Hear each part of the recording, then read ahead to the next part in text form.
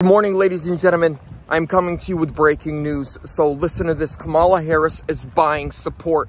She is buying voters. She is buying stars to endorse her. So on Monday, 2 days ago, Donald Trump did a live stream on Kick with Aiden Ross. Aiden Ross, the biggest Kick streamer in the world. He's only 24 years old. He gave Trump a Rolex watch, a wrapped Tesla Cybertruck. I mean, and it was the biggest stream in history with over 500,000 people watching it, and over 100 million people have watched the interview since. The number 2 biggest streamer in the world, his name is Kai Cenat. He's a black American, 25-year-old kid.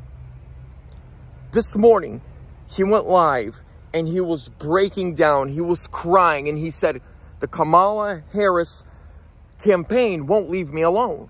He says Secret Service is calling him. He's being threatened, and they're saying, you better bring her on a stream.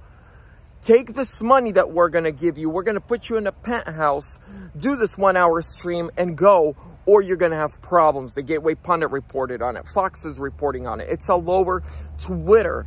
Ladies and gentlemen, do not believe the hype. It is fake. How could she go from being the most unpopular vice president in American history, under the most unpopular president in American history, to now having all this momentum? It's fake. It's a facade. It's a lie. We know Quavo and Megan Thee Stallion received big bags to perform at her rally in Georgia 2 weeks ago. Don't believe the hype. It's all fake.